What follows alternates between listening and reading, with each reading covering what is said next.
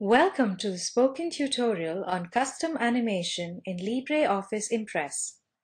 In this tutorial, we will learn about custom animation in Impress. Here we are using Ubuntu Linux 10.04 and LibreOffice Suite version 3.3.4. First, open the presentation sampleimpress.odp. Let's click on the thumbnail Potential Alternatives from the Slides pane. This slide is now displayed on the main pane. Let's learn how to use custom animation to make our presentation more attractive. Select the first text box to the left in the slide. To do this, click on the text and then click on the border which appears. From the right side of the Impress window in the Tasks pane, click on Custom Animation. Click on Add. The Custom Animation dialog box appears. Notice that the Entrance tab is open. The Entrance tab controls the way the item appears on the screen. We will learn the other tabs in the later tutorials in this series. Under Basic, choose Diagonal Squares. You can also control the speed at which your animation appears. In the Speed field, click on the drop-down box. Select Slow and click OK. The Effect field allows you to set animations options. The box at the bottom of the Effect field displays the animations that have been added to the presentation. Notice that the first animation has been added to the list of animation. Scroll down and click Play. The preview of all the animation you selected will now play on the main pane. Now, in the slide, select the second text box. Under Custom Animation, click Add. In the Custom Animation dialog box that appears, under Basic Animation, select Wedge. Set Speed at Medium. Click OK. Notice that this animation has been added to the box. Observe that the animation in the list are in the order in which you created them. Select the second animation. Click the play button. You can also select more than one animation to preview. To do this, hold down the Shift key while selecting the animation. Click Play. The preview of all the animations you selected are played. Now, select the third text box. In Layouts, click Add. In the Entrance tab under Basic, select Diamond. Set the speed to slow. Click OK. Each animation comes with certain default properties.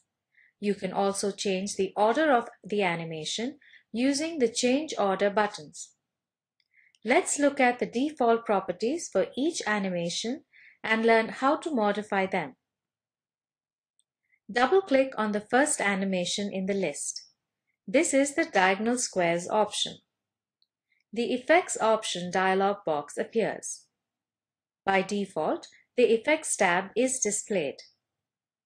Under Settings, click the Direction drop-down and select from right to top. This has the effect of starting the animation from the right and moving to the top as it progresses. Click OK to close the dialog box. Click on the Play button to observe the animation that you have added. Double-click on this animation again. The Effect Options dialog box appears. Click the Timing tab. In the Delay field, increase the delay to 1.0 second. This has the effect of starting the animation after 1 second. Click OK. Now, let's select the first animation. Click Play button. You can observe the effect of the change you have made on the animation. Double-click on the second animation in the list. This is the Wedges option that we set. The Effects Options dialog box appears. click the Text Animation tab. The Text Animation tab offers various options to animate text. In the Group Text field, select By First Level Paragraphs. This choice displays each bullet point separately. You can use this option when you want to thoroughly discuss one point before moving on to the next. Click OK. Click Play. Pause this tutorial and do this assignment. Create different animations and check the effect options for each animation. Let us now learn to view the animation effects we have made. Click on the Slideshow button. Then, click anywhere on the screen to view the animation.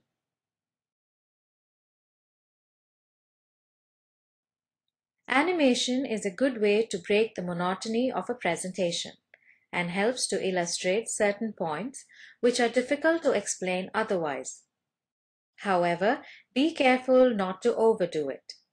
Too much animation will take the attention of the audience away from the subject under discussion. This brings us to the end of this tutorial. In this tutorial, we learned about custom animation, effect options. Here is an assignment for you. Create a text box with 3 bullet points. Animate the text so that the text appears line by line. Play this animation. Watch the video available at the following link. It summarizes the Spoken Tutorial project. If you do not have good bandwidth, you can download and watch it. The Spoken Tutorial team conducts workshops using Spoken Tutorials, gives certificates for those who pass an online test. For more details, please write to contact@spoken-tutorial.org. Spoken Tutorial project is a part of the Talk to a Teacher project. It is supported by the National Mission on Education through ICT MHRD, Government of India. More information on this mission is available at spoken-tutorial.org/nmeict-intro. This tutorial has been contributed by Desi Crew Solutions Private Limited. Thanks for joining.